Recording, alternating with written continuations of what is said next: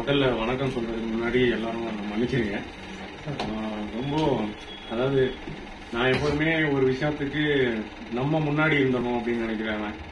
இன்னைக்கு எல்லாருக்கையும் காக்க வச்சிட்டோம்னா ஒரு மாதிரி ஒரு கில்ட்டியோட தான் இங்க பேசுறேன். நான் இதை எக்ஸ்பெக்ட் பண்ணவே இல்லை. வேலைச்சேரியில அதுவும் இப்படி ஒரு டிராபிக்ல வருவேன் அப்படின்னு. பட் எல்லாமே நான் பிலீவ் பண்ற ஒரு விஷயம் என்னன்னா, எல்லாம் ஏதோ ஒரு காரணத்தோட இருக்கும் அப்படின்னு நம்புறேன். அப்படி சார் பேசிட்டு இருக்கும்போது என்னுடைய பல விஷயங்களை அவர் கொஞ்சம் அவரோட உரையாடல்ல நான் அதை கொஞ்சம் எளிமையாக்கிட்டாரோ அப்படிங்கிற மாதிரி தான் பாக்குறேன். இப்போ நான் ஒர்க் பண்ணது அப்படிங்கறத தாண்டி என்னுடைய ஒரு படத்துக்கான இப்ப சார் சொன்ன டாபிக்ல இருந்தே நான் என்னோட அனுபவங்களை ஷேர் பண்றேன். ஏன்னா அதுதான் இன்னும் இன்ட்ரெஸ்டிங்கா இருக்கும் அப்படின்னு நினைக்கிறேன். ரொம்ப சிம்பிளா சொல்ல போனா, நான் ஆர்ட் டைரக்ஷனை பார்த்தது எப்படி பாக்குறேன் அப்படின்னா, ஜென்ரலாவே ஆர்ட் அப்படின்னா எல்லாம் பெயிண்ட் பண்றது, வரைகிறது, ஸ்கல்ப்சர் அப்படின்பாங்க. நான் அதாவது ஒரு நல்ல ஆர்ட் டைரக்டரா இருக்கிறதுக்கு அது போதும் அப்படிங்கறத தாண்டி என்னோட அனுபவத்துல நானா கத்துக்கிட்ட விஷயம் என்னன்னா, ஆர்ட் டைரக்ஷன் வெறும் ஒரு கலை சார்ந்த ஒரு விஷயமா மட்டுமே பார்க்கல. அதுக்குள்ளார ஒரு பெரிய அறிவியலும் இருக்கு. It's more science come art. அது வெறும் ஆர்ட்டும் சயின்ஸுமா அப்படின்னு பார்த்தா இல்ல, அதை தாண்டி ஆர்கிடெக்சர் அப்படிங்கிற ஒரு இன்னொரு ஆஸ்பெக்டும் உள்ள இருக்கு. ஸோ இட் இஸ் கல்மினேஷன், அதாவது ஒரு பெரிய கலவையா தான் நான் அதை பாக்குறேன். ஒரு நன்றியான விஷயமா நான் பாக்குறது என்னன்னா, என்னுடைய படிப்பும் எங்கேயோ ஒரு இடத்துல அதை சார்ந்துதான் வந்திருக்கு. நான் என்னுடைய பேச்சுலர் டிகிரி ஆர்கிடெக்சர்ல பண்ணேன். அதுக்கப்புறம் நல்ல ஒரு ஆர்கிடெக்டா இருக்கணும் அப்படின்னு ஒரு டவுட்ல என்னோட fashion back of the brain ஒன்னு இருக்கும்ல, நம்மளுக்குன்னு ஒரு ஆசை ஒன்று இருக்கும். என்னோட சினிமா தூண்டுதல் தான் அதுக்கு அடுத்த இதா போச்சு. அப்போ ஐஐடி போனேன். ஐஐடியில அப்போ எம்டெஸ்ன்னு ஒரு கோர்ஸ் இருக்கு. அது வழியா தான் விஷுவல் கம்யூனிகேஷன் ஒரு சப்ஜெக்ட். அதுல படிக்க எனக்கு ஒரு வாய்ப்பு. அன்னைக்கு என்னோட குடும்பத்துல முதல் பட்டதாரி. அதே மாதிரி இன்னைக்கு வரைக்கும் என்னோட குடும்பத்துல நான் தான் ஐஐடியில ஃபர்ஸ்ட் மாஸ்டர் டிகிரி ஹோல்டர். எங்க அப்பா என்ன முதல்ல ஐஐடி உள்ள கூட்டிட்டு போகும்போது சொன்னார், நம்ம வம்சத்துக்கே பெருமை சேர்த்துடுவா அப்படின்னாரு. அப்படி ஒரு இடம். ஏன்னா நானே இமேஜின் பண்ணல அந்த மாதிரி ஒரு இடத்துல போய் படிப்பேன் அப்படின்னு. பட் என்னுடைய அந்த படிப்பு தான் என்னுடைய டிரான்ஸ்பர்மேஷனாவே பாக்குறேன். கல்வி எல்லாருக்கும் எவ்வளவு பெரிய பெருசு அப்படிங்கறத நான் அங்கதான் உணர்றேன். பேச்சுலர் டிகிரி எல்லாம் படிக்கும்போது லைப்ரரி எல்லாம் போவேன். எனக்கு ரொம்ப சந்தோஷமான விஷயம் என்னன்னா, மனிதர்கள் மத்தியில பேசுறதை தாண்டி எனக்கு பிடிச்ச புத்தகங்களுக்கு மத்தியிலையும் பேசினீங்க. விட்டா இப்படி ஒரு ஸ்பேஸ என்னால அதாவது யோசிக்க முடியுமான்னு தெரியல. 1000 பேருக்கு நடுவுல அப்படிங்கறதெல்லாம் இல்ல. நீங்க அதை தாண்டி இத்தனை புஸ்தகத்தை பார்க்கும்போது அன்இமேஜினபிள். ஏன்னா எனக்கு நான் ஆவரேஜ் ரீடர். எனக்கு கேட்டீங்கன்னா எப்படின்னா, A to Z எல்லாத்தையும் படிக்கணும்னு நினைக்கிறேன். அதாவது இதைத்தான் படிக்கணுமா அப்படிங்கிறது கிடையாது, எல்லாத்தையுமே படிக்கிற ஆள். அதாவது சாதாரண ஒரு பக்கடா சாப்பிடறோம் அப்படின்னா அந்த பேப்பரை பிரிச்சு படிச்சு அதுல ஏதாவது ஒன்று கிடைச்சாலும் அதுவும் இன்ஃபர்மேஷனா தான் நான் பாக்குறேன். இது ஒரு தேடலா தான் நான் பார்த்துட்டே இருக்கேன். எனக்குள்ளார ஒரு சர்ச்சும் அப்படிதான் பாக்குறேன். இப்ப சொன்ன மாதிரி art direction it's not about art. நல்ல ஒரு ஓவியனா இருக்குமா அப்படின்னா, உண்மையிலுமே சொல்ல போனா எனக்குள்ள ஓவிய திறமைகள் இருக்கு. I am not an expert. அதாவது ரொம்ப ஃபைனஸ்ட் பெயிண்டர்லாம் நான் சொல்ல மாட்டேன். என்னால ஒரு விஷயத்த கன்வே பண்ற லெவலுக்கு என்னால வரைய முடியும். ஸோ அந்த லெவலுக்கான ஆர்டிஸ்டா தான் நான் பாக்குறேன். பட் அதோட நான் நிறுத்திக்கல. உண்மையால சொல்ல போனா இந்த நிமிஷம் வரைக்கும் ஒரு நொடியுமே நான் ஏதாவது ஒன்று கத்துக்கணும்னு நினைக்கிறேன். இப்போ என்னோட அடுத்த படம் ஒன்று சைன் பண்ணியிருக்கேன். அது கொஞ்சம் ஒரு பெரிய கிராண்ட் ஸ்கேல். அதாவது எல்லா ஆர்ட் டைரக்டருக்கும் அப்படி ஒரு தீனி வேணும்னு நினைக்கிற மாதிரி ஒரு ப்ராஜெக்டா தான் நான் பாக்குறேன். எனக்கே அப்படி ஒரு ஆசை இருந்தது. சொல்லணும்னா, பொன்னியின் செல்வன் ஷூட்டிங் நடக்கும்போது நான் போய் செட்ல மணிரத்னம் சார் மீட் பண்ணலாம்னு போறேன். அப்போ அந்த செட்டுக்கு முன்னாடி நின்று பாத்துட்டு இருக்கும்போது என்னுடைய நண்பர் சினிமாட்டோகிராஃபர் கிட்ட நான் சொல்லிட்டு இருக்கேன். என்ன சொன்னா, அவர் பேர் விவேக் கிட்ட சொன்னேன், விவேக் சினிமால இப்படி ஒரு படம் வேலை பார்த்தா அடுத்த நிமிஷம் அதுக்கப்புறம் சினிமாவே இல்லைன்னா கூட போயிடலாம். அதாவது இது நான் படத்தோட ஸ்கேலுக்காக நான் சொல்ல, அதாவது அதுக்கு பின்னாடி ஒரு வேலை இருக்குல்ல, இந்த மாதிரி ஒரு வேலை பண்ணணும் அப்படின்னு ஒரு ஆசை இருக்கும், அந்த மாதிரி ஒரு வேலை. அது அது நடந்து ஆக்சுவலா நானும் அந்த படத்துல பணியாற்றி இருக்கான வாய்ப்புகள் நடந்திருக்க வேண்டியது ஏதோ ஒரு சில காலங்கள்னால நடக்கல. ஆனா நான் ரொம்ப ஸ்ட்ராங்கா பிலீவ் பண்றது யூனிவர்ஸ், நீங்க நம்புங்க, யூனிவர்ஸ் உங்களுக்கு கான்ஸ்பயர் பண்ணும் அப்படிங்கறத ரொம்ப ஸ்ட்ராங்கா பிலீவ் பண்ணேன். I am very sort of an atheist. நான் அந்த கடவுள் நம்பிக்கைலாம் கிடையாது. வேலையை நம்புங்க, வேலை பண்ணுங்க, கண்டிப்பா இதுல ஒரு இடத்துல உங்களை அந்த இடத்துக்கு கொண்டு போய் நிறுத்தும் அப்படின்னு. அப்படி ஒரு ப்ராஜெக்ட் நான் எதை ஆசைப்பட்டனோ அந்த மாதிரி ஒரு விஷயம் பண்றேன். இப்போ அதுக்கு பண்ணும்போது ஒரு ஆர்ட் டைரக்டரா உங்களை எப்படி தயார் பண்றீங்க? இப்போ சார் சொன்ன மாதிரி தான், ஒரு காலகட்டத்துக்கா ஒரு நம்ம கண்ணுக்கே தெரியாத ஒரு காலகட்டம். ரெண்டு விஷயம், ஆர்ட் டைரக்டர்ஸ்க்கு ஃபேண்டசிங்கிற ஒரு அவங்களுக்கு ரொம்ப சந்தோஷமா பண்ணணும்னு ஆசைப்படுற விஷயம் அப்படின்னா கரண்ட் சினாரியோஸை விட மோஸ்ட்லி பீரியட் பிலிம்ஸோ இல்ல ஃபியூச்சரிஸ்டிக் பிலிம்ஸா தான் இருக்கும். ரெண்டுமே ஒரு பெரிய சவால் இருக்கும்னு நினைக்கிறேன். ஏன்னா ரெண்டுக்குமே ரெஃபரன்சஸா நிறைய கிடைக்கிறது ரொம்ப கஷ்டம். இதோட அனுபவங்கள் ரொம்ப லிட்டரலா சொல்ல ஆரம்பிக்கிறேன். எப்படின்னா இதோட எண்ட் எங்க போகும் அப்படின்னு. லிங்கா பண்ணும்போது எங்களுக்கு சவால் அப்படிதான் நடந்துச்சு. லிங்கா பண்ணும்போது எனக்கு பீரியட் பிலிம் பண்ணணும்னு ஆசை. அதுவும் அந்த படத்துல பெரிய கிஃப்டடா நினைச்ச விஷயம் என்னன்னா, என்னோட குரு வந்து சாபு சார். அவர் அந்த படத்தோட ப்ரொடக்ஷன் டிசைனர். அவர் ஒரு நாள் கூப்பிட்டு என்ன பண்ணிட்டு இருக்கு அப்படின்னாரு. இப்போ வேற ஒரு ப்ராஜெக்ட் முடிய போகுது சார் அப்படின்னா, உடனே கிளம்பி ஆபீஸ் வா அப்படிங்கிற வந்து சொன்னோன்னே, இந்த மாதிரி ரஜினி சார் படம், ஆபீஸா ரஜினி சார் படம்னா எல்லாருக்கும் ஒரு பெரிய ஆசை இருக்கும். பட் அதுல நான் எதிர்பார்க்காத ஒரு விஷயம் என்னன்னா, அதுல ஒரு 2 எபிசோட் பீரியட் 1930s, அதுக்கப்புறம் கரண்ட். இப்ப சவால் என்னன்னா, சைன் பண்ண டேட் வந்து ஏப்ரல் 14, ஷூட்டிங் போற டேட் வந்து மே 15. ஸோ ஒரு மாசம் தான் இருக்கு. அந்த ஒரு மாசத்துக்குள்ளார அந்த பீரியட் எபிசோடுக்கான விஷயத்தை தேடணும். இப்போ தேடல் ஆரம்பிக்குது. இப்போ லிங்கா மாதிரி படத்துக்கான தேடல்கள்லாம் ரொம்ப ஈஸியா கிடைச்சிடும். கிடைச்சிருங்கிறது வந்து 35 ஒரு லெவலுக்கான இன்ஃபர்மேஷன்ஸ். இன்னைக்கு கூகுள்ங்கிற ஒரு விஷயம் இருக்குல்ல, அது வந்து உங்களை நிறைய இடத்துல நிறைய பேரை காப்பாற்றணும்னு நினைக்கிறேன். ஆனா நான் ஃபர்ஸ்டா நான் எப்படி பாக்குறேன் அப்படின்னா, அப்போ அது யோசிக்கிறதுக்கு முன்னாடி நம்ம யோசிச்சு பாத்துருணும் அந்த உலகத்தை அப்படின்னு நினைக்கிறேன். ஏன்னா கூகுள் வந்து இட்ஸ் நாட் நெசசரி அது கொடுக்குற எல்லா இன்ஃபர்மேஷனுமே ட்ரூவா இருக்கணுங்கிற அவசியம் கிடையாது. நீங்க ஃபர்ஸ்ட் அதுக்கு அந்த இன்ஃபர்மேஷன் எப்படி கேப் பண்ண போறீங்க. இப்போ எங்களுக்கு அதுல அவரு டேம் கட்ட போறாரு அப்படின்னு ஒரு எபிசோடு வருது. இப்போ அந்த காலகட்டத்தில் இந்தியாவில டேம்ஸ் என்னென்ன கன்ஸ்ட்ரக்ட் பண்ணிருக்காங்க அப்படின்னு ஒரு ரெஃபரன்ஸ் எடுக்க ஆரம்பிக்கிறோம். அப்போ வந்து ரொம்ப பெரிய லெவல்ல, அதாவது பிஃபோர் பிரிட்டிஷ் பீரியட்ல ரொம்ப பெரிய டேம்ஸ் எல்லாம் இந்தியாவில் வருது. மைட் பி ஆஃப்டர் இந்தியன் இண்டிபெண்டன்ஸ்க்கு அப்புறம் தான் வந்து நிறைய டேம்ஸ் எல்லாம் இந்தியாவில் வருது. எஸ்பெஷலி ஜவஹர்லால் நேரு சார் வந்து அவங்க பண்ற அதுக்கப்புறம் வரலாம். இப்ப ரெஃபரன்சஸ் தேடும் போது அந்த காலகட்டத்தில் ஈக்குவலண்டா அமெரிக்கால யூரோப்ல எல்லாம் வந்து டேம் கன்ஸ்ட்ரக்ஷன்ஸ் நடக்குது. ஸோ இப்போ அதோட ரெஃபரன்சஸ் எல்லாம் எடுக்கணும். இப்போ அவங்க யூஸ் பண்ண மெட்டீரியல்ஸ், அந்த காலகட்டத்தில் அவங்க யூஸ் பண்ண மெட்டீரியல்ஸ்க்கும் நம்மளுக்கும் ரொம்ப பெரிய வேரியேஷன்ஸ் இருக்கும். அவங்க வந்து அதாவது நம்மளுக்கும் அவங்களுக்குமான ஒரு காலகட்டத்தோட டிஃபரன்ஸே வந்து மினிமம் ஒரு 20 இயர்ஸோட கேப் இருக்கும். அப்படி இருக்கிற பட்சத்துல நம்மளோட உலகத்துக்கு அதை எப்படி கன்வெர்ட் பண்ணும். இப்ப நல்லா பாத்தீங்கன்னா லிங்கால டேம் பாத்தீங்கன்னா அந்த ரேம்ப் எல்லாம் கட்டிருப்போம், இப்படி ஆளுங்க ஏறுறது, அந்த சாரம் எல்லாம் கட்டிருப்போம். நல்லாவே பார்த்தா தெரியும் அதுல ஃபுல் அண்ட் ஃபுல் எல்லாமே நாங்க மூங்கில் நம்ம என்ன சொல்லுவோம், நாறு கயிறு அந்த மாதிரி. பட் நாங்க அதான் நம்ம இந்தியனைஸ்டா கன்வர்ஷன் பண்றதுல தான் எங்களோட சவால்கள் எல்லாம் இருந்துச்சு. ஸோ இதெல்லாம் இப்படி பண்ண ஆரம்பிச்சோம். அதுக்கப்புறம் அதுல ஒரு சீக்வன்ஸ் இருக்கும், ஒரு சாங்லயே வந்து அந்த டேம் கன்ஸ்ட்ரக்ஷன் நடக்கும். பாத்தீங்கன்னா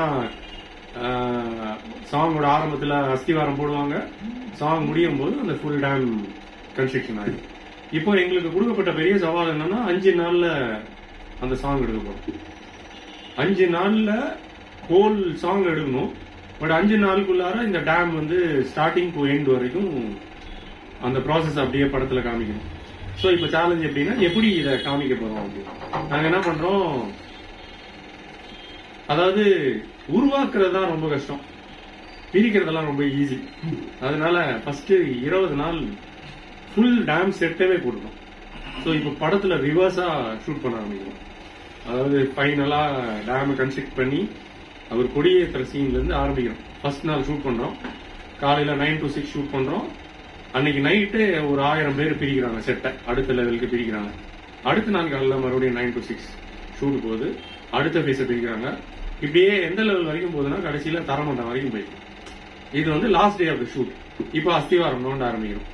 இப்போ எடிட்டிங்ல தான், படத்தோட எடிட்டிங்ல தான் அது எப்படி ரிவர்ஸா இருக்குன்னா அஸ்திவாரம் போட்டு இப்படி போய் டேம் கன்ஸ்ட்ரக்ஷன் வரைக்கும் முடியும். இது வந்து இதுக்கு பெரிய சூத்திரம்லாம் எதுவுமே கிடையாது. ஒரு ஒரு ஒரு ஒரு ஒரு காமன் சென்ஸான ஒரு விஷயத்தை தான் யோசிக்கும். இப்படி ஒரு விஷயம் அதே படத்துல, அதாவது எப்படி சில விஷயங்கள்லாம் இமீடியட்டா, அதாவது அந்த இடத்துல நம்மளுக்கு இது கிடைக்குமா கிடைக்காதா. சார் சொன்னாங்க இப்போ ஒரு புகை மண்டலம் கிரியேட் ஆனதை பத்தி எல்லாம் பேசிட்டு இருக்காங்க. எனக்கான அனுபவங்கள், அதுவும் மிஷின் படத்திலேயே 2-3 அனுபவங்கள் இருக்கு. யுத்தம் செய்யல வந்து கடைசியில ஒரு சீன் இருக்கும். எப்படின்னா இந்த சின்ன பையன் வந்து எல்லாத்தையும் ஒரு வேனுக்குள்ள போட்டு கடத்திட்டு போவாங்க. அப்போ எல்லாரும் போய் அந்த உள்ளார வேனுக்குள்ள போய் அந்த படம் பார்த்துருந்தீங்கன்னா தெரியும். வேனுக்குள்ள உட்காந்து பார்க்கும்போது ஒரு லேப்டாப்ல ஒரு டிவி ஒரு வீடியோ பார்ப்பாங்க. இவங்க பண்ண தவறுகளை பத்தி ஒரு வீடியோ போயிட்டு இருக்கும். இப்போ அந்த பையன் என்ன பண்ணுவான், ஒரு ஸ்மோக் பாம்பை உள்ள போட்டுட்டு லாக் பண்ணுவான். எல்லாரும் ஸ்மோக்ல பெயிண்ட் ஆகி கீழே விழுந்துருவாங்க. கடத்தி கொண்டு போனா கிளைமேக்ஸ், அங்கதான் அவங்க அடிக்கிறாங்க. வில்லன் எல்லாம் காலி பண்ணுவாங்க, ஹீரோ அவரை சேவ் பண்றாங்க. இப்போ இயக்குனர் வந்து சொல்றாரு, இந்த மாதிரி ஒரு ஸ்மோக் பாம்பு பண்ணும் அப்படின்னு சொல்றாரு. உடனே இங்க நம்மளுக்குன்னு ஸ்மோக் அந்த பாம்பு ஸ்பெஷலிஸ்ட் எல்லாம் இருப்பாங்கல்ல, அவங்க எல்லாம் கூப்பிடுறாங்க, இந்த மாதிரி ஒரு பாம்பு பண்ணும்பா, என்னப்பா பண்ணா அப்படின்றாங்க. உடனே பாம்பு பண்ணணும்னு ஒருத்தர் வந்து சொல்றாரு, சார் ஒரு பாம்புக்கு 7000 ரூபாய் சார். அது மாதிரி இப்ப நீங்க எத்தனை ஷாட் எடுக்கிறீங்களோ, ஏன்னா டேக்ஸ் நிறைய போயிட்டே இருக்கும். ஸோ எத்தனை டேக்ஸ் போதோ அத்தனை டேக்ஸுக்கு எத்தனை பாம்போ அதுக்கு பே பண்ணும் சார் அப்படின்னா. அன்னைக்கு பட்ஜெட்டே இல்லை. உன்னை இயக்குனர் வந்து கூப்பிட்டு கேட்டார், என்னடா பண்ணலாம் அப்படின்னு. நீ எனக்கு 700 ரூபாய் கொடு, நான் பண்ணி தரேன்.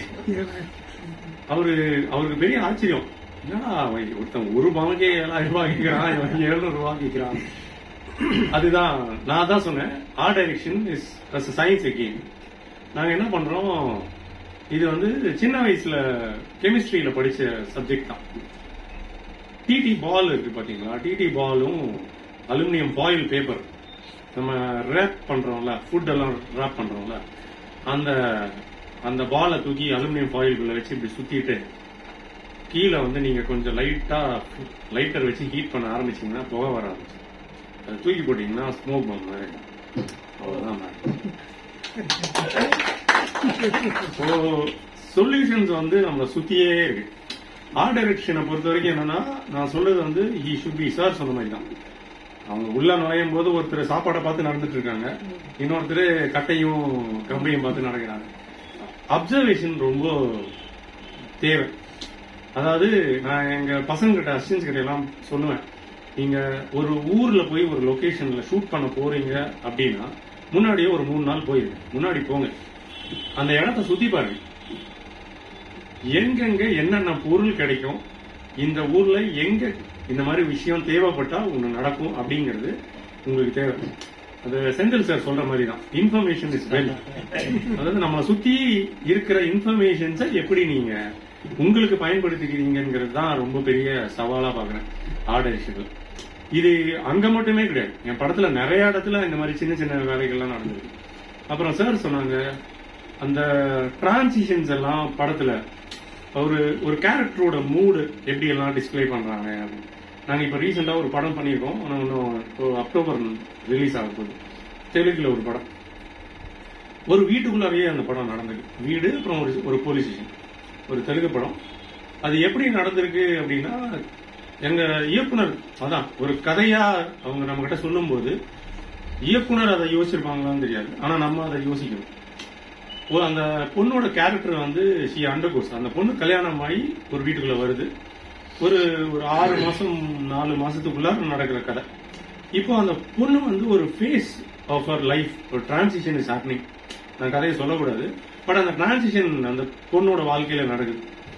அதாவது ஒரு ஹனிமூன் பீரியட்ல இருந்து ஒரு பயங்கரமான ஒரு டிராஸ்டிக் ஃபேஸுக்கு மாறுது.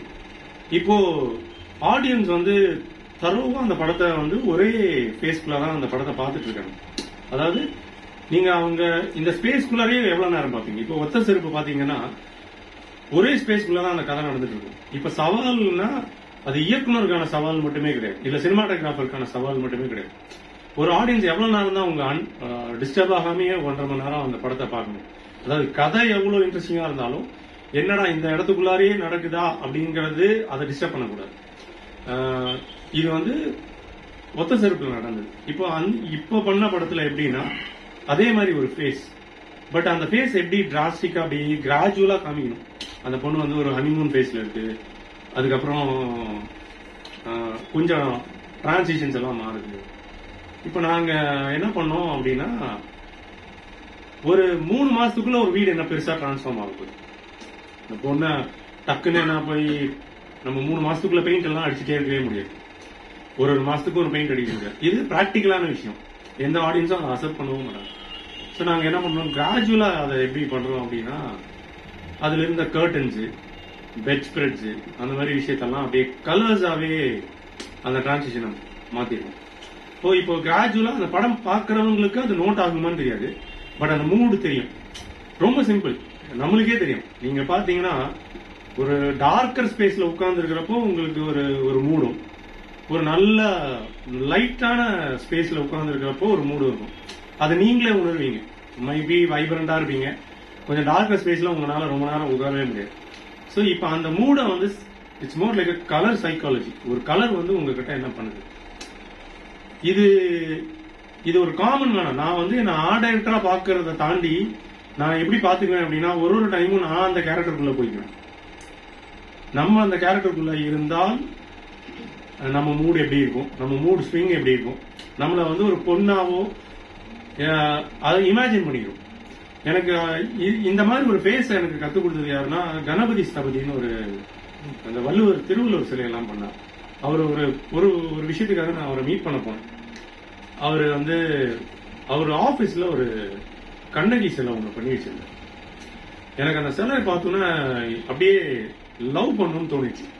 அப்படி ஒரு என்ன சொல்லுவாங்க, அப்படி ஒரு அழகுங்கிற வேர்டை தாண்டி அதுக்கு என்ன சொல்லலாமோ அதெல்லாம் சொல்லலாம். அப்படி ஒண்ணு. அப்போ அவர் எவ்வளோ இன்ஸ்பயர் பண்ணி ஒரு விஷயத்த கிரியேட் பண்ணிப்பாரு. அவர் தான் பண்ண சிலை. அப்புறம் நான் சொன்னேன், சார் செம்மையா இருக்கு சார் அப்படின்னு. அப்புறம் என்கிட்ட சொல்லிட்டே இருக்கும்போது, அமரன் எனக்கு குழந்தை இல்லை அமரன் அப்படின்னு. எனக்கு புரியல, இந்த கான்டெக்ட்க்கும் அந்த கான்டெக்ட்க்கும் என்ன அர்த்தம் புரியல.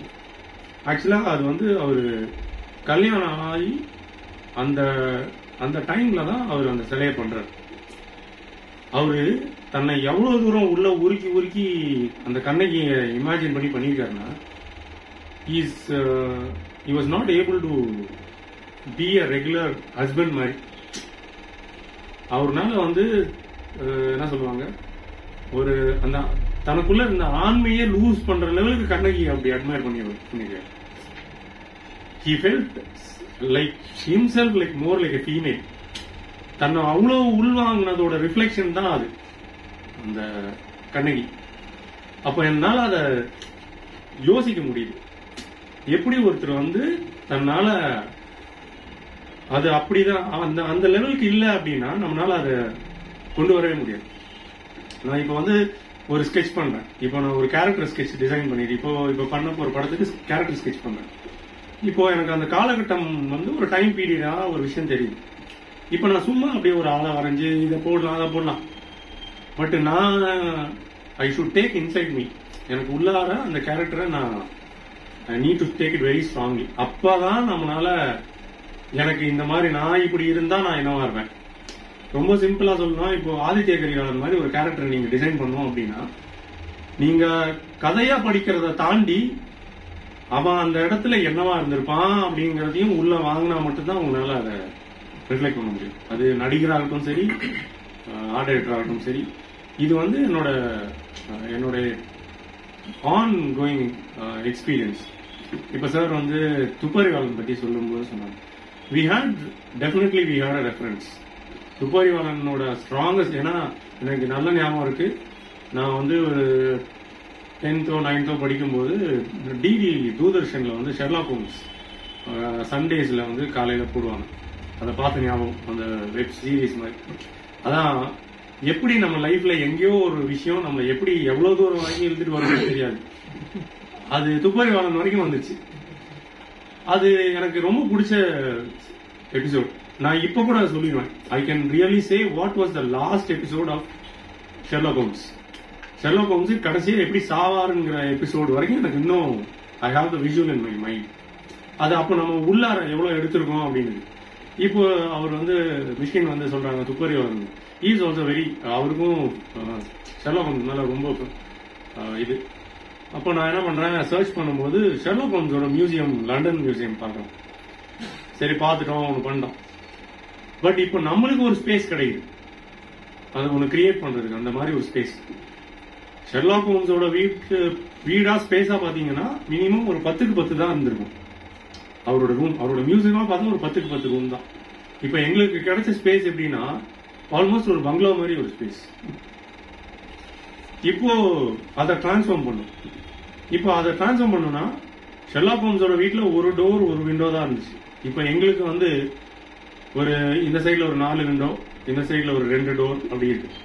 இப்போ நம்ம இந்த ஸ்பேஸ அதுக்குள்ளார எப்படி ஃபிட் இன் பண்ண போறோம் அப்படிங்கிற சேலஞ்சஸ் எல்லாம் எனக்கு. துப்பறிவாளன் வாஸ் லைக், காற்று வெளியிடை பண்ணதுக்கு அப்புறம் தான் துப்பறிவாளன் பண்றேன். காற்று வெளியிடை வந்து ஒரு பெரிய லேர்னிங் எக்ஸ்பீரியன்ஸ். என்னோட கெரியரா நான் எப்படி பார்ப்பேன் அப்படின்னா, பிஃபோர் காற்று வெளியிடை அண்ட் ஆஃப்டர் காற்று வெளியிடை, அதுக்கப்புறம் அப்படிதான் பாக்குறேன். ஏன்னா மணிரத்னம் சார் கூட நான் ஒர்க் பண்ணதோட எக்ஸ்பீரியன்ஸ், அதாவது ஒரு மாஸ்டர் கிட்ட ஒர்க் பண்ணா நீங்க எப்படி உங்களை பாலிஷ் பண்ணிக்கீங்க, எந்த மாதிரி ஒரு டீடைலிங்க்கு உங்களை தயார்படுத்திக்கீங்க அப்படிங்கறதுதான். அது அந்த ரெஃபரன்ஸ் எல்லாம் பண்றோம். அந்த படத்தை நல்லா வாட்ச் பண்ணீங்கன்னா தெரியும். துப்பறிவாளன்ல நாங்க வந்து அவரோட மூட வந்து அவரோட வால்ஸ்ல வச்சிருந்திருக்கோம். விஷால் கேரக்டர் வந்து இஸ் லைக் ஒரு சார்ட் ஆஃப் இன்ட்ரோவர்ட்டா தான் இருப்பாரு. ஆரம்பத்துல தான் யாருன்னே தெரியாத மாதிரியே இருப்பாரு. ஒரு மாதிரி ஒரு டார்க்கர் கேரக்டரா தான் விஷால் இருப்பாங்க. So we try to use wallpapers, அது எல்லாமே ஒரு மாதிரி அந்த கொலோனியல் ஸ்டைல் மாதிரி தான். It is typically replica of Sherlock Holmes. நம்மள எங்கேயோ ஒருத்தங்க இன்ஸ்பயர் பண்றாங்க. நான் அதான் யாரோ ரீசெண்டா என்கிட்ட கேள்வி கேட்டாங்க, சார் இந்த இன்ஸ்பிரேஷனுக்கும் கிரியேஷனுக்கும் என்ன சார் வித்தியாசமா பாக்குறீங்க? நான் ஒரிஜினலா சொல்லணும்னா பாஸ், இன்னைக்கு வந்து சத்யஜித் ரே சார் சொல்ற மாதிரி தான், இன்ஃபர்மேஷன் வந்து ரொம்ப இருக்கு நம்ம சுத்தி. ஓகேங்களா, நீங்க அதை இன்ஸ்பயர் பண்ணாம எதையுமே பண்ணவே முடியாது. ஆனா உங்களுக்கு ஒரு லாங்குவேஜ் கிரியேட் ஆகணும். நீங்க ஒரு லாங்குவேஜ் கிரியேட் பண்ற ஸ்பேஸ் வரணும். அது எப்போ வரும் அப்படின்னா, இந்த மாதிரி நிறைய விஷயங்கள் பண்ண பண்ண பண்ண பண்ண ஒரு பாயிண்ட்ல உங்களுக்கே தெரியும், ஆமா நம்ம ஒரு இடத்துக்கு வந்துட்டோம், இப்பதான் நம்ம லாங்குவேஜ் தெரியுது அப்படின்னு வரும். அந்த லெவல் வர்ற வரைக்கும் you will be only inspiring, you will not be creative. So என்னை பொறுத்த வரைக்கும் I am still on the inspiration mood தான். I am not in to any என்ன சொல்லுவாங்க கிரியேட்டிவ் மூட்லாம் கிடையாது. கிரியேட் பண்றோம், சின்ன சின்னதாக எங்கேயோ ட்ரை பண்றோம். அது எங்க பேசப்படுது, எந்த இடத்துல வருது அப்படிங்கறத தாண்டி அதுக்கு ஒரு லாங்குவேஜ் இருக்கு. இப்ப எனக்கான இப்போ நான் வந்து நிறைய டெக்னீஷியன், சீனியர் டெக்னீஷியன்ஸ் கூட ஒர்க் பண்ணிருக்கேன்.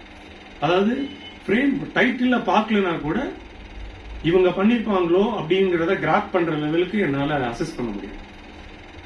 அதுக்கப்புறம் டைட்டில் பார்க்கும்போது ஓ ரைட், நம்ம அசஸ்மெண்ட் கரெக்டா, அது அவங்களோட லாங்குவேஜ். ஸோ நம்மளுக்கு அப்படி ஒரு லாங்குவேஜ் கிரியேட் ஆகாத வரைக்கும் ஐ திங்க் நம்ம இன்ஸ்பயர் ஆகிதான் இருக்கும்.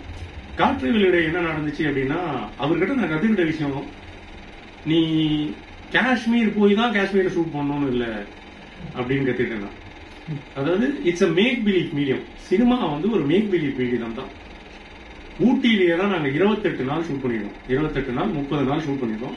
பட் வி ஷாட் காற்று வெளியிட காஷ்மீர் எபிசோட் ஒன்லி இன் ஊட்டி. எனக்கு அவர் கூட காற்று வெளியிட ஒர்க் பண்ணும்போது தான் நான் ரீகலெக்ட் பண்றேன், ரோஜாவை ரீகலெக்ட் பண்றேன். ரோஜால ஃபர்ஸ்ட் எபிசோட் ஃபுல்லாவே வெலிங்டன்ல தான் ஷூட் பண்ணிருப்பாங்க. அவரை கிட்னாப் பண்றது, அரவிந்த் சாமி சார் கிட்னாப் பண்றதுல இருந்து எல்லாமே. சோ ஒரு டைரக்டரா I think is master in that. அதாவது இந்த ஸ்பேஸ என்னால இப்படியும் காமிக்க முடியும் அப்படின்னு நினைக்கிற ஒரு விஷயம் இருக்கு பாத்தீங்களா, அதை நான் அவர்கிட்ட கொஞ்சம் ரிஃபைன்டாவே கத்துக்கிட்டேன்னு நினைக்கிறேன். அதுக்கப்புறம் தான் அது துப்பறிவாளன்ல அது ரிஃப்ளெக்ட் ஆகுது. இது வந்து எப்படின்னா, நான் அவர் கூட ஒர்க் பண்ணும்போது, காட்டுகள் இடையே ஒர்க் பண்ணும்போது, இதை இப்படிதான் பண்ணிய போறோம் அப்படின்னு நான் திரும்ப ரோஜாவை பாக்குறேன், திரும்ப நாயகனை பாக்குறேன், திரும்ப அஞ்சலியை பாக்குறேன். அப்பதான் தெரியுது அவரோட லாங்குவேஜ், அவரோட ஸ்மார்ட்னஸ். நான் ஒர்க் பண்ண மோஸ்ட் ஆஃப் த டைரக்டர்ஸ்ல, அதாவது எல்லாரும் சொல்லுவாங்க அவர் பிரம்மாண்டம் சூப்பரா பண்ணிட்டு இருப்பா அப்படின்பாங்க. நான் இன்னும் பொன்னியின் செல்வன் பார்க்கல. இன்னைக்கு என் நண்பர் ஒருத்தர் கிட்ட கேட்டேன். அவர் சொன்னாரு படம் மைபி யாரும் பார்த்திருந்தா, என்கிட்ட சொன்னாரு, இன்னும் எனக்கே அது அந்த சர்ப்ரைஸ் புரியல சார். அவர் என்கிட்ட ஒரே ஒரு வேர்டு, கீபோர்டு தான் சொன்னார். அவைலபிள் லொகேஷன்ல உங்களால இதை எப்படி சாதிக்க முடியும் அப்படின்னு அந்த படத்தை போய் பாருங்க சார். எல்லாரும் என்ன நினைச்சிட்டு இருப்போம்னா, இந்த காலகட்டத்தை வந்து பீரியடா செட்டா போட்டு பண்ணிருப்போம் அப்படின்னு ஒரு விஷயம் நம்பிட்டே இருப்போம்ல. அதை தாண்டி ஒரு விஷயம் அவர் பண்ணிருக்காரு. அது அவர்கிட்ட கத்துக்கிட்டது என்னன்னா, அவரோட படத்துல எல்லாம் பாருங்க, மோஸ்ட் ஆஃப் த டைம் அவர் தமிழ்நாட்டை தாண்டி எங்கேயுமே போய் ஷூட் பண்ணிருக்க மாட்டார். ரொம்ப ரேரஸ்ட். தமிழ்நாட்டை தாண்டி அவர் போய் ஒரு படம் ஷூட் பண்ணிருப்பாருன்னா ரொம்ப ரேரா தான் இருக்கும். தேவையில்லாம ஒரு சீனுக்காக எங்கேயும் போயிருக்க மாட்டார். அதாவது கதைப்படி பாம்பேல நடந்திருக்கும், மத்திய பிரதேசில் நடந்திருக்கும், காஷ்மீர்ல நடந்திருக்கும்.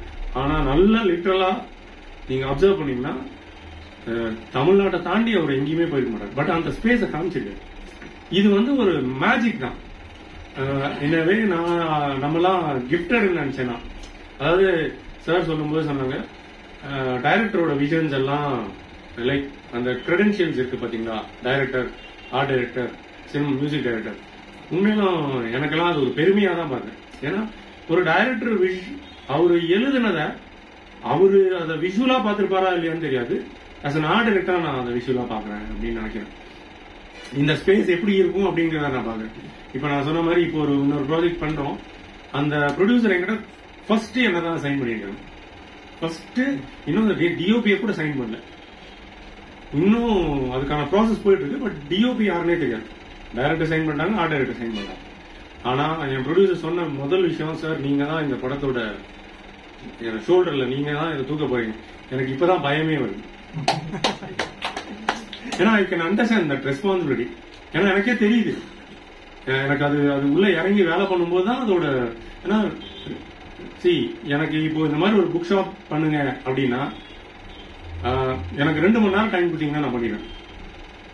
ஓகேங்களா? இதே 4 வருஷத்துக்கு அப்புறம் அப்படின்னா அதையும் பண்ணிடுவேன். ஏன்னா எனக்கு தெரியும் இதுல ஒன்னே ஒண்ணுதான், இதோட காலகட்டம் மட்டும் பார்க்கணும் அப்படின்னா இதுல நான் என்ன டீட்டெயிலா மாத்துவேன் அப்படின்னு.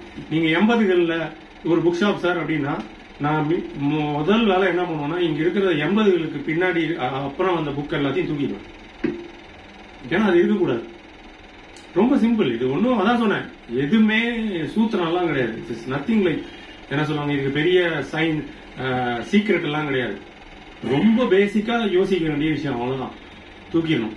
அதுக்கப்புறம் 80 காலகட்டத்துக்கான புக்கு கிடைக்கலையா, 80க்கான புக்கோட பிரிண்ட் எல்லாம் போட்டு கவரை மாத்து வச்சிரு. இது வந்து ரொம்ப சிம்பிளான, அதுக்கு கொஞ்சம் எக்ஸ்ட்ரா எஃபர்ட் தேவைப்படுது. சோ இப்படிதான் நடக்குது. அதே மாதிரி துப்பறிவாளன்லயும் இன்னொரு விஷயம் நடக்குது. அதாவது இயக்குநர்களும் அது கூட அவங்களோட பங்கு எவ்வளவு இருக்குங்கிறதையும் நான் சொல்லிடுறேன், கண்டிப்பா சொல்றேன். அதுல வந்து ஒரு சீன் வரும், பாக்கியராஜ் சார் வந்து கில் பண்ணுவாங்க ஒரு ட்ரிகர் மாதிரி வச்சு அம்பர்லா. அவரு பண்ணிட்டு இருக்கிற விஷயம் அவருக்கே ஒரு இடத்துல அவர் பண்ற மாதிரி இருக்கு. இப்போ இயக்குநர்கிட்ட போய் அவரு என்கிட்ட நிறைய நேரம் நான் வந்து ஸ்கிரிப்ட் படிக்காம எந்த படத்தையும் அக்செப்ட் பண்ணவே மாட்டேன். எல்லாரும் அது ஒரு பெரிய தலகணமா கூட போவாங்க, என்ன ஆர்டர் ஸ்கிரிப்ட் எல்லாம் கேட்கிறாங்க. ஆர்டர் தான் கேட்கணும். அதாவது இது நான் கர்வமா கூட சொல்லுவேன், அது கண்டிப்பா கேட்டே ஆகணும்னு நினைப்பேன். ஏன்னா அதோட யூஸ் அவ்வளவு இருக்கு. இப்போ மிஷ்கின் எல்லாம் நான் ஒர்க் பண்ணும்போது சரி, மற்ற இயக்குநர்களும் சரி, எனக்கு ஃபர்ஸ்ட் ஸ்கிரிப்ட் அனுப்பிச்சிருவாங்க, படிச்சிருவேன். நான் ஆர்கியூவே பண்ணுவேன். அதாவது இந்த இடத்துல எனக்கு இது செட்டா எனக்கு நான் அந்த இடத்துல ஆர்ட் டைரக்டரா படத்தை பார்க்கவே இல்லை, ஒரு காமன் ஆடியன்ஸா தான் பார்க்கணும், ஒரு சென்சிபிள் ஆடியன்ஸாக தான் படத்தை பார்க்கணும். அப்போ அவர்கிட்ட அந்த பாய்சன் பத்தி கேட்டுட்டு இருக்கேன், எனக்கு ஒரு புக்கு கொடுங்க, தி வேர்ல்ட்ஸ் 50 டெட்லியஸ்ட் பாய்சன்ஸ் அப்படின்னு ஒரு புக்கு கொடுக்குது. ஓகே, அந்த புக்ல அவரே ஒரு இடத்த மார்க் பண்ணி கொடுக்குறாரு, ஒரு பேஜ். ரைசின் அப்படின்னு ஒரு பாய்சன் இருக்கு. அந்த பாய்சன் எப்படின்னா ரொம்ப மில்லி அப்படியே ஒரு ஊசியில டிப் பண்ணி அதை எடுத்து இப்படி குத்துனாவே ஒரு ஆள் காலி. அந்த பாய்சனை பத்தி அப்போ ஒரு இன்ஃபர்மேஷன் ஒரு ஆள் படிக்கணும். எப்படி வந்து அதான் நான் சொன்னேன், புக்கோட உலகத்துல பேசுறது எவ்வளவு சந்தோஷமா இருக்கு அப்படிங்கிறதுக்கான விஷயம் அப்படின்னா, இதெல்லாம் நம்மள ஏன் A to Z படிக்கணும் அப்படின்னா, எல்லா இன்ஃபர்மேஷனும் எங்கேயோ ஒரு இடத்துல நம்ம ஹெல்ப் பண்ணணும். அப்புறம் கேள்வி கேட்கலாம், இது எல்லா இடத்துலயுமே யூஸ் ஆகுமானா, ஒரு இடத்துல உங்களுக்கு நடக்காமையே போலாம், சிலது நடக்கும். அவர் அப்படி ஒரு புக்கை கொடுக்குறாரு. இப்போ சவால் என்னன்னா, இப்போ இந்த அவர் ஒரு விஷயத்த சொல்றாரு, ஒரு மில்லிகிராம் ஒரு டாட் பாய்சன் போதும் நான் கொண்டு. இப்போ அதுக்கு ஒரு விஷயத்த டிசைன் பண்ணணும். இப்போ என்ன பண்ணும், அதுக்கு ஒரு நீடில் கிரியேட் பண்ணும், ரொம்ப சின்னதா சென்சிட்டிவா இருக்கும், ஷார்ட்ல பிலீவபிளா ஒரு விஷயம் இருக்கணும் அப்படின்னு சொல்லி. அப்படின்னா சரி ஓகே. அப்போ அவ்வளவு மைன்யூட்டா ஒரு பெல்லட் ஒரு புல்லட் மாதிரி ஒன்று பண்ணணும்னா என்னவா இருக்கணும், அதுக்குள்ளார மெடிசன் போகணும், அது ட்ரிகர் பண்ணா குத்தணும். சரி, நம்மளை சுத்தி என்ன விஷயம் இருக்கு. என்னோட மதர் இன் லா வந்து ஷீஸ் அ டயபெட்டிக். அவங்களுக்கு இந்த பென்சில் நீடில் இன்ஜெக்ஷன்ஸ் இருக்கும்ல, அது அந்த சின்ன இப்போ வந்து மைக்ரோ நீடில்ஸ் மாதிரி இருக்கு, லைக் யூஸ் அண்ட் த்ரோ மாதிரி இருக்கும். அந்த நீடில் அப்படியே எடுத்து ஷார்ட்ல பார்த்தா தெரியும், அந்த நீடில் வந்து நாங்கள் ஒரு ஹோல்டர்ல வச்சு ஒரு லென்ஸுக்கு கீழே வச்சு அவர் அதுக்குள்ளார அதை இன்ஜெக்ட் பண்றதெல்லாம் பண்ணி கட் பண்ணி அதை வந்து அதை இப்போ அவர் ஒரு அம்பர்லாவை வச்சு ஷூட் பண்ணும். அம்பர்லாவை வச்சு ஷூட் பண்ணா அவங்க ட்ரிகர் பண்ணும். ஸோ இப்போ அம்பர்லா மாதிரி ஒரு கன் ஹேண்டில். ஸோ இதெல்லாம் பிலீவபிளா நம்பர் வைக்கிற மாதிரி விஷயம் பண்ணாதான் ஆடியன்ஸ்க்கு ரீச் ஆகும். ஸோ எங்கெங்கெல்லாம் இதுக்கான உங்களை சுத்தி தான் இன்ஃபர்மேஷன்ஸ் இருக்கு, நீங்க தனித்தனியா போய் எடுக்கிறதே கிடையாது. அதாவது art direction is not about தெரியாத ஒரு விஷயம் கிடையவே கிடையாது. நம்ம சுத்தி இருக்கிற சின்ன சின்ன இன்ஃபர்மேஷன்ஸை தான் நம்ம அதை கேதர் பண்ணி அதை டிசைன் பண்ணி அதை யூஸ் பண்றோம். அதோட பெரிய அதாவது நான் எல்லா படத்துலயும் பாக்குறது ரொம்ப இப்ப ரீசெண்டா சார் சொன்னாங்க, நான் கோப்ரா போனேன். கோப்ரால ரஷ்யா போய் ஷூட் பண்ணோம். நான் சொன்ன மாதிரி தான் ஆர்ட் டைரக்டரோட சவால் எப்படி அப்படின்னு, எவ்வளவு ஃபாஸ்டா அந்த இடத்துக்கு நீங்க சொல்யூஷன்ஸ் கிரியேட் பண்றீங்க அப்படிங்கிறது இருக்குல்ல, அங்கதான் உங்களோட ஸ்மார்ட்னஸே இருக்கு. அந்த இடத்துல வந்து நீங்க நல்ல பெயிண்டரா இருக்கீங்களா, நல்ல ஸ்கல்ப்சர் பர்சனா இருக்கீங்களாங்கிறதெல்லாம் கிடையவே கிடையாது. நான் ரஷ்யா போனப்போ எனக்கு அசிஸ்டன்ஸ் கூட யாரும் வரல, எனக்கு அங்க லோக்கல் ஆர்ட் டைரக்டர் அசிஸ்டன்ஸ். அங்க என்ன ஆச்சுன்னா, திடீர்னு ஒரு இடத்துல எங்களுக்கு அண்டர் கிரவுண்ட் ஒரு சர்ச்சுக்கு கீழே ஒரு அண்டர் கிரவுண்ட் பெர்மிஷன் கிடைக்குது. எப்படின்னா சாயந்தரம் 5 மணிக்கு பெர்மிஷன் கிடைக்குது, 6 மணிக்கு ஷூட்டிங் போகணும். இப்போ நாங்க ஒரு ஸ்பேஸை கிரியேட் பண்ணோம். எப்படி கிரியேட் பண்ணோம்னா, பல 100 வருஷம் பூட்டி வச்சிருந்த ஒரு ஸ்பேஸ், அதுக்குள்ளார ஒரு மேப் எடுத்துதான் ஹீரோ வந்து எஸ்கேப் ஆகுறாங்க. சொல்லிட்டாங்க, லோக்கல் ஆர்ட் டைரக்டர் வேற ரஷ்யன், அங்க வந்து இங்கிலீஷும் பேச மாட்டாங்க. ஸோ என்ன பண்ணா, கூகுள் டிரான்ஸ்லேட்டர்ல போட்டு அவனுக்கு மெசேஜ் போடுறேன், இந்த மாதிரி எனக்கு ரெஃபரன்ஸ், அதாவது எப்படி வந்து ஒரு விஷுவல் ஒருத்தனை ஈஸியா கன்வே பண்ணிருங்கிறதும் மேட்டர் இருக்கு. அவனுக்கு மொழி புரியல. நான் இப்ப இந்த மாதிரி ஒண்ணு பண்ணணும்டா அப்படின்னு சொன்னோன்னா, அவங்க எல்லாம் எப்படி ஒர்க் பண்ணிருக்காங்க அப்படின்னா, இந்த மாதிரி ஒரு செட்டப்னா ஒரு 3 நாள் முன்னாடி பிளான் பண்ண ஆரம்பிக்கணும். அதாவது நீங்க இந்த 6 மணிக்கு 5 மணிக்கு ஷூட்டிங் வச்சுட்டு 4 மணிக்கு தான் அதெல்லாம் வேலையா, அவங்க அவ்வளவு சிஸ்டமேட்டிக்கா ஒர்க் பண்றாங்க. லைக் அந்த எக்ஸ்பீரியன்ஸ் எல்லா படத்துலயுமே நான் பாத்துருக்கேன். உடனே அவங்ககிட்ட போன் பண்றேன், நான் சொல்றேன் இந்த மாதிரி ரெஃபரன்ஸ் எல்லாம் காமிச்சு இந்த மாதிரி ஒரு செட்டப் ரெடி பண்ணும். அதாவது 100 வருஷத்துக்கு முன்னாடி ஒரு சர்ச்சு கீழே ஒரு அண்டர் கிரவுண்டு அப்படின்னா என்னென்ன பொருள் இருந்திருக்கும், பழைய ராஜாவோட பாக்ஸஸ், வெப்பன்ஸ், அந்த மாதிரிலாம் இருந்திருக்கும். அவன் சொல்றான், அவன் ஒரு தியேட்டர் ஆர்ட் டைரக்டர், நம்ம பொன்னியின் செல்வன் மாதிரி அங்க நிறைய பிளே பண்றவங்க. அவன் சொல்றான், நேரா என் குடோனுக்கு வா அப்படின்றான். நேரா போறேன், பார்த்தா அவன் குடோன்ல அவ்வளவு பொருள் இருக்கு. அவனுக்கு ஃபர்ஸ்ட் புரியவே இல்லை நான் எதுக்கு இதெல்லாம் பண்றேன். நான் சொன்னேன், இது எல்லாத்தையும் வேன்ல ஏத்து அப்படின்றேன். அவனும் சீரியஸா எல்லாத்தையும் ஏத்துறான் வண்டியில. ஏத்திட்டு நான் சொன்னேன், நேரா ஸ்பாட்டுக்கு வந்துரு. அப்புறம் சொன்னா, இந்த மாதிரி ரொம்ப பழைய ஒட்டடையெல்லாம் போடணும், அதுக்கு ஏதாவது வேணும், என்ன பண்ணலாம் அப்படின்னு. பஞ்சு முட்டாய் மாதிரி ஒரு பாக்கெட் ஒன்று எடுத்துட்டு வந்தான். அந்த 1 மணி நேரத்துக்குள்ள இதெல்லாம் நடக்குது. வந்தோடனே டக்குன்னு இந்த மாதிரி இவ்வளவு பெருசா அந்த ரூம் இருந்துச்சு. என்ன பண்றோம், அங்க அவனோட அசிஸ்டன்ஸ் 2-3 பேர் அவங்க எல்லாம் நல்லா ஸ்டவுட்டா இருந்தாங்க. அவன் ஜாலியா வேலை பார்த்தாங்க. இந்த சீரியஸா அப்படி ஸ்வெட் பண்ணி நம்ம ஊர் மாதிரி எல்லாம் அப்படி வர தூக்கு எல்லாம் வந்து இங்க எல்லாம் அவனுக்கு ஃபர்ஸ்ட் புரியல. இதோ சொல்றான் சரி நம்ம செய்வோம் அப்படின்னு அவனும் கொண்டு கொடுப்பான். Very serious. I really respect those guys. இந்த நேரமும் அவங்கள நினைக்க தோணுது அப்படின்னா அவங்கள உழைப்புக்கு பின்னாடி உடனே எல்லாம் பண்றோம். இப்போ ஒட்டடை மாதிரி அடிக்கணும்டா. என்ன ஒட்டடைன்னா எனக்கு அங்க ஒட்டடையை காமிக்கிறது கூட இடம் இல்லை. உடனே போட்டோ எனக்கு வந்து தேடுறேன் ஒட்டடை மாதிரி இது மாதிரி பண்ணணும்டா அப்படின்னு அவன் வரான். ஒரு பாக்கெட்ல அவன் வந்து அங்க லோக்கல் ஆர்டர் இந்த பஞ்சு மிட்டாய் மாதிரி ஒரு பாக்கெட் இந்த அப்படின்னா என்னடா இவ்வளவு பெருசு இருக்கு நீ இத்தினோண்டு கொடுக்குறா. உடனே அவன் பேசல. ஏன்னா ஆபீஸா எங்க கான்வர்சேஷன் புரிய மாட்டேங்குது. அவன் இப்படி இப்படி இப்படி இப்படின்னு இழுக்கிறான். இழுத்தா அது கூட அப்படியே இந்த ஜவ்வு மாதிரி வந்து நேருக்கு எல்லாம் கடன்னு போட்டு என்ன பண்றோம். இப்போ டஸ்ட் பண்ணும். டஸ்ட்டுக்கு பவுடர் இல்லை. வெளியில போய் மண் எடுத்து போடலாம்னாலும் ஃபுல்லா ஸ்னோ, மண்ணும் இல்லை. இப்ப என்ன பண்றேன், எனக்கு மண் வேணும்டா அப்படின்னு அவன் போனா ஒரு இடத்துல போய் அவ்வளவு ஐஸை வெட்டி எடுத்து அதுக்கு கீழே மண் இருக்கும்ல அந்த மண்ணை எடுத்துன்னு வரான். மண் எடுத்துட்டு காஞ்ச எல்லாம் வேணும்டா அப்படின்னு அவன் எல்லாத்தையும் செய்யறான். அந்த டைம்குள்ள நடக்குது.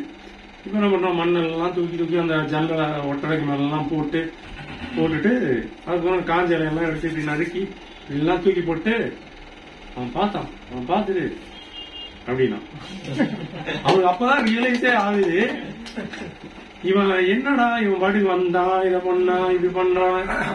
See it's a process. இது எங்க கத்துக்கிட்டேன் அப்படின்னா எங்க சார் கிட்டே தான் கத்துக்கிட்டேன். என் சார் எப்படி என்ன வளர்த்தாங்க அப்படின்னா அவரு நெவர் ஸ்பூன் ஃபெட் மீ எனது. அதாவது இந்த விஷயம் இப்படிதான் வரும் அப்படின்னு கத்துக் கொடுங்க இந்தா அப்படின்னு தாங்க. நான் வந்து I am so much keen in designing. எனக்கு டிசைன் பண்ணணும்னா ரொம்ப பிடிக்கும். இப்போ ஒரு ஃபியூச்சரிஸ்டிக் மொபைல்லாம் வரைய சொல்லுங்கன்னா வரைஞ்சிருவேன், பிடிச்சிடும். அப்படி நிறைய வரைவேன். ஒரு செட்டுக்கு அந்த மாதிரி ஒரு கடிகாரம் ஒன்று பண்றேன். கல்லுலயே ஒரு கடிகாரம் டிசைன் பண்ணிடுவேன். அப்பெல்லாம் ஒரு ஃபேண்டசி. இந்த அசிஸ்டண்டா இருக்கும்போது நம்மளுக்கு ஒரு ஆசை இருக்கும்ல, நம்ம டிசைன் பண்றதெல்லாம் லைவா வந்தா எப்படி இருக்கும் அப்படின்னு ஒண்ணு இருக்குல்ல. அந்த ஸ்பேஸ் வந்து உண்மையாலுமே எனக்கு சாபு சார் கிட்ட கிடைச்சது. நான் வந்து திடீர்னு கண்ணாடியில ஒரு கடிகாரம் பண்ணிப்பேன். கண்ணாடி அப்படியே பெரிய கண்ணாடி இது மேல இருந்து உடஞ்சு அப்படியே குத்தி மண்ணுக்குள்ள குத்தி நின்று அதுல ஒரு கடிகாரம் தான் எப்படி இருக்கும் அப்படிங்கிற லெவலில் யோசிச்சு டிசைன் பண்ணிப்பேன். அவர் நான் பண்ணது அப்படின்றது. அவர்கிட்ட நான் கத்துக்கிட்டது என்னன்னா நத்திங் இஸ் இம்பாசிபிள். எதுவும் முடியாதது எதுவுமே கிடையாது. ஆனா அவர் அதை சொல்லிக் கொடுக்கவே மாட்டார். இதை எப்படி பண்ணுங்கிற ப்ராசஸ் எல்லாம் சொல்லவே மாட்டார். அதை நம்மளுக்குள்ளாவே ட்ரெயின் பண்ணுவார். என்ன பண்றேன், ரைட்டு நான் சொல்ற வேலையெல்லாம் பண்ணிட்டே இருப்பார். நான் அதை ஹேண்டியா பண்ணிட்டே இருப்பேன். ஒரு கிளாக்கை டிசைன் பண்ணுவேன். அதுக்கப்புறம் அவர் சொல்ற மாதிரி மெட்டீரியல். இது வந்து எக்ஸ்ப்ளோரேஷன் பார்ட். அதாவது ஒரு மெட்டீரியலை எப்படி அண்டர்ஸ்டாண்ட் பண்ணுவோம், இந்த மெட்டீரியலை வச்சு இதை பண்ண முடியும். இப்ப சார் சொல்லிட்டு இருந்தாங்க, இப்ப மைக் வேணும்னா மைக் வந்துருமா அப்படின்னா வந்துடும். நான் இப்ப என்ன பண்ணுவேன், சுத்தி தேடுவேன். எனக்கு மிஞ்சி போனா நல்லா பாத்தீங்கன்னா இந்த மைக்குக்கு ஒரு 4 பைப்பு தான் தேவை. இப்ப இங்க எங்கடா பைப்புன்னு தேடுவேன். கடைசியா பார்ப்பேன் எங்காவது கர்டன் ராட் இருக்கான்னு பார்ப்பேன். கர்டன் ராட் எடுத்து வெட்டினேன். ரொம்ப சிம்பிள். ஓகே, இதுதான் இது வந்து என்னடா இவ்வளவு ரகசியத்தெல்லாம் உடைக்கிறாங்கல்ல. டெஃபினட்டா சொல்றேன், இந்த ரகசியத்தை நான் உங்ககிட்ட சொன்னாலும் உங்களுக்கு அப்படி ஒரு சிச்சுவேஷன் வரும்போது உங்களால பண்ணவே முடியும். அதான் ரியாலிட்டி. இப்ப எனக்கே அந்த பிரச்சனை இருக்கும். இப்போ அங்கதான் எவ்வளவு ஃபாஸ்டா நம்ம பண்றோம் அப்படின்னு. இப்ப இந்த பைப்ல இருந்து இப்போ அவர் என்ன பண்ணா அந்த ப்ராசஸ் அப்படியே பண்ண எனக்கு I get that idea how it is coming. ஒரு மரத்தை கல்லாக்குறதுன்னு ஒரு விஷயம் இருக்குல்ல, அதை நான் அப்போதான் அந்த ப்ராசஸ் பாக்குறேன். So this becomes like you get in to material ரொம்ப அவசியமா தெரிஞ்சுக்கணும் ஒரு ஆர்ட் டைரக்டர். அதாவது இந்த பொருள் எல்லாம் வச்சு இதெல்லாம் பண்ண முடியும். இதை தாண்டி அதாவது never get in to rules also. நான் அதை கத்துக்கிட்ட விஷயம். அதாவது ஒரு பைபிள் ஒன்று வச்சிருப்பாங்க, பஸ் இதை தாண்டி நீங்க எதுவுமே பண்ண முடியாது. நான் அதெல்லாம் தாண்டுவேன். அதை தாண்டினாதான் இன்னொன்னு தெரியும். ரொம்ப சிம்பிளா சொல்ல போனா, இப்போ நான் வந்து ஒரு சாஃப்ட்வேர் ஒன்று கத்துட்டு இருக்கேன். ப்ரோ கிரியேட்டர்னு ஒரு சாஃப்ட்வேர் ஐபேட்ல இருக்கு. அது கத்துட்டு இருக்கேன், டிசைனுக்காக பண்ணிட்டு. நான் ஸ்கெச் பண்றதுல நான் ஜென்ரலாவே பேப்பர் பென்சில்ல பண்றனால ஃபர்ஸ்ட் டைம் டிஜிட்டல்ல பண்ணிப்பேன்.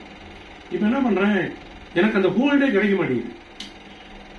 அதுல நிறைய பிரஷ் டூல்ஸ் எல்லாமே இருக்கு, ஆனா ஹோல்டு கிடைக்கவே மாட்டேங்குது. இப்ப என்ன பண்றேன், இருக்கிற இந்த மாதிரி டிசைன் பண்றவங்க என்னென்ன ப்ரெஷர் எல்லாம் வச்சிருப்பான்னு தேட ஆரம்பிக்கும். அவனோட ப்ரெஷர் எல்லாம் டவுன்லோட் பண்றேன். இப்போ ஒரு ப்ரஷையும் எடுத்து என் ப்ராசஸ்க்கு யூஸ் பண்றேன். தென் ஐ select my brush, my tool. இப்போ என்னோட டூலை நான் கண்டுபிடிக்கிறேன். இது வந்து ஒரு பெரிய ப்ராசஸ். இது வந்து டிசைனிங்க்கு மட்டுமே இல்லை, ஆர்ட் டைரக்ஷன்ல நீங்க பண்ண போற எல்லா சின்ன பொருளுக்குமான சவாலும் அதுவாக தான் நான் பாக்குறேன்.